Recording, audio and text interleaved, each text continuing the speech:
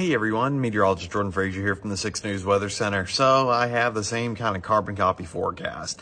Mid-90s, sunny, decently dry. Winds are going to be picking up from the south as we head our way into the weekend and early next week. You know what that means? Yeah, moderate to high fire danger. Now we're not looking at anything too crazy, nothing crazier than what we saw over the summer. But with the increased winds, with how dry it is and lack of rainfall, and of course, well, just how warm it is as well. We're still about 10 degrees above average. Nowhere near records, of course, but hey, we're just kind of sitting here waiting for the next cold front. Might come in by next week.